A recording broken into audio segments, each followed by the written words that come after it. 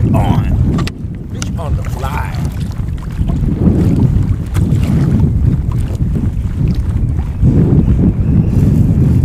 Tricky in this wind. I was on a fly about 3 feet deep.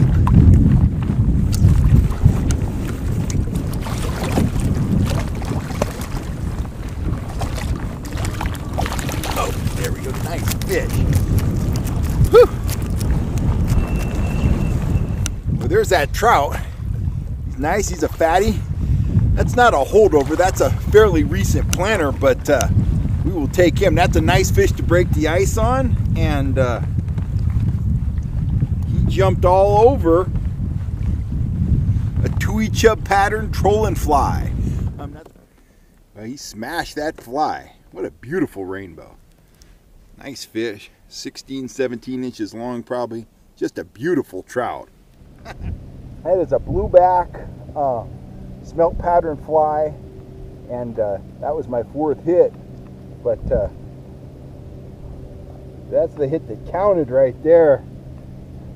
Look at that trout. That's a dandy rainbow. Look at those big, beautiful rainbows. That's what trolling flies can do. You think trolling flies don't work? Well, think again. You need to grab a set of my trolling flies, get out on the water, and get ready to go big. Yes! Hey guys, Cal Kellogg here. I've had a recurring question over the past couple weeks, and typically when I get a recurring question from a bunch of different viewers, I make a video and answer it. Sometimes I'll just answer, you know, a single question I get just once in video, but if I'm getting a recurring question, I know it's on a bunch of people's minds, so it's something that I need to address. The question goes like this. Hey Cal, when you're pulling a trolling fly like that, look at that fly, I just pulled that one out of my box. That's a beautiful fly right there. It's never been run before, so it's in perfect condition.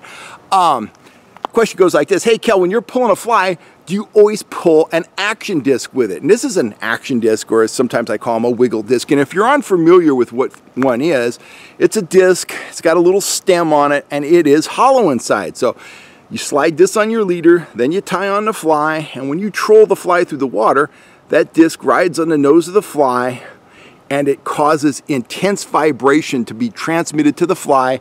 It makes those fibers vibrate and move, and you see that tinsel in the fly. It causes a lot of flash, a lot of sparkle. It's just a very effective presentation. Now, speaking for myself, I run the action disc probably 90% of the time, but there's a reason for that. I love the action that the action disc or wiggle disc imparts to the fly, but I'm often in my kayak and my hands aren't really free to do a lot of manipulation on the rod. Now the late great Jay Fair, he used to fish up on Eagle Lake. He really was the guy, at least you know, in my view, he was the guy that perfected fly trolling in Northern California. And he would troll for those big Eagle Lake rainbows. He developed his own line of streamer flies, and he would add all the action to the flies by manipulating the rod. In fact, when he was in his heyday, I don't think action discs or wiggle discs even existed at that time. So, I guess to answer the question is, I run the action disc a lot, 90+% of the time, whether I'm in the kayak or in a boat. But you could certainly troll flies with no action, just draw them through the water column. Some days, less is more. Great example of that is the Ned rig in bass fishing. You know, that's just a straight worm on a jig head. There's not much going on there, but if the bass want a subtle presentation, that thing is deadly. And the same can be true of trout that are a little turned off, not super aggressive. You can slow troll a fly with no imparted action, no wiggle disc, no nothing. Just pull it straight through the water, and it will get hit. There are days like that. So, you know, again, experimentation on the water is key. Experiment, experiment, experiment. Figure out what the fish want, give them what they want. You're gonna have a big smile on your face. Now, if you're in a traditional boat and your hands are freed up and you can do some manipulation with the rod, there's several things you can do. Obviously, if you're pulling a fly on a downrigger, you're not gonna be doing a lot of manipulation. It's on a downrigger.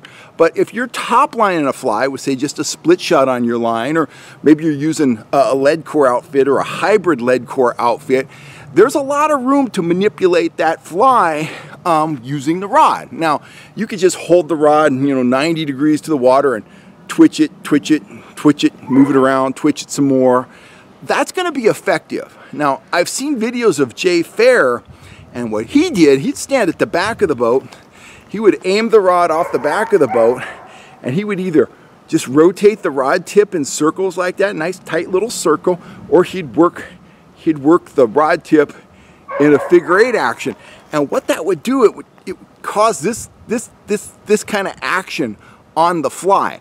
And that's what's going to trigger the strike. It's that, you know, dart stop, dart stop, dart stop, dart stop. That's very attractive to any kind of predatory fish. That's why a Zara spook works on the top. It goes, you know, one way, the other, one way, the other, and it stops for a nanosecond in between movements. That triggers strikes. When I rig something behind a dodger, I try to replicate that motion. I want it to, you know, surge, stop, surge, stop, surge, stop, and that just seems to really press the buttons of any kind of predatory fish, trout and salmon included. So if you're fishing from a traditional boat and you're pulling flies, don't hesitate to get rid of the wiggle disc and experiment with manipulating the fly using the rod tip. And from what I've heard, and I haven't played with it a whole lot, I gotta be honest, that Jay Fair approach where he's aiming the rod directly off the back of the boat and he's either doing that or he's doing the figure 8 motion is a very effective presentation. What I will say from what I've seen, and again, Jay Fair's gone and I never had the opportunity to fish with him, he was doing a lot of shallow water trolling, which would seem to be an easier kind of environment to manipulate a fly in rather than a fly that's down 20 feet. But I'm sure using my hybrid lead core rig, there's very little stretch in the line. You can get a lot of movement on a fly by rotating a rod tip or doing that figure 8 action. Jay was fishing water that was so shallow at times, he was kind of using the opposite of my hybrid rig. And if you're unfamiliar with my hybrid rig, it's braid, 3 colors of lead core, and then a leader. Well, what Jay would use, he would use backing, some sort of braid.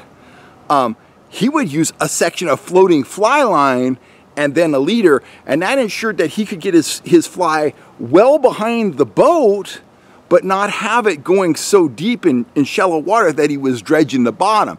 Because he was fishing, now in the north end of Eagle Lake, the water levels dropped, so a lot of the areas where Jay used to fish, there's no water now. But when he was fishing it, when the lake was at capacity, the water in a lot of those areas was only 3 or 4 feet deep.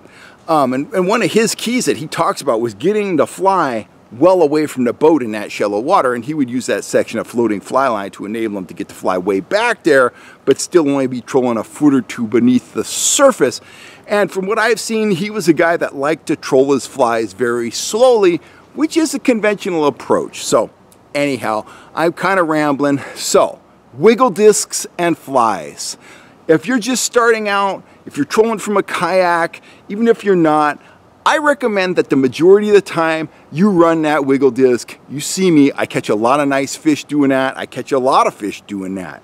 But if that's not working for you, or you want to experiment and you're in a position where you can manipulate the rod tip, by all means play with it. Try some of that 90-degree twitching action. Try some of that aiming the rod tip at the fly, doing some circles, doing some figure 8s. You probably do a triangle, whatever. The key is that you want to impart an erratic kind of darting action to that fly, and that's going to trigger those followers to become strikers, and that's what you want. Strikers, they end up in the frying pan, which is ultimately what we're looking to do.